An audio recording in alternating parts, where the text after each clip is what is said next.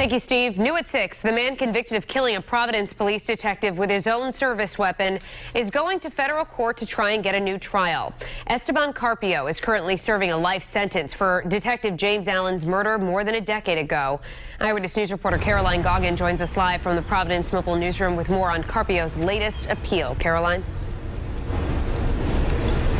Well, Shannon, in this 15-page court document, Carpio asked the court to vacate his conviction and grant him a new trial. Another attempt by a convicted Rhode Island cop killer to clear his name.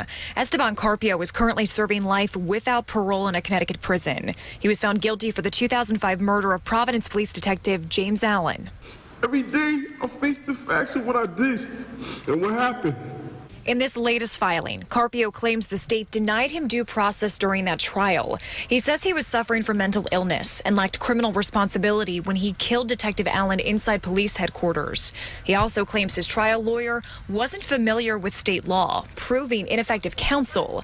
But this isn't the first time he's attempted to appeal his conviction. According to documents, he filed an appeal and an application for post-conviction relief in 2012. Both were denied. The murder of my husband was a cold and deliberate action. The jury found that Esteban Carpio was not insane at the time of the crime.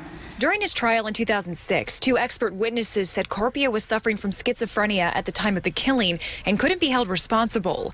But the state's witnesses said the man was an antisocial criminal. The jury rejected the insanity defense and convicted Carpio of first-degree murder. Now he hopes to see the courtroom once again.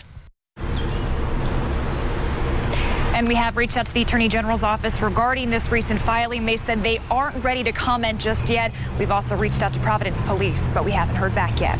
Reporting live in Providence with the Mobile Newsroom, I'm Caroline Goggin, Eyewitness News.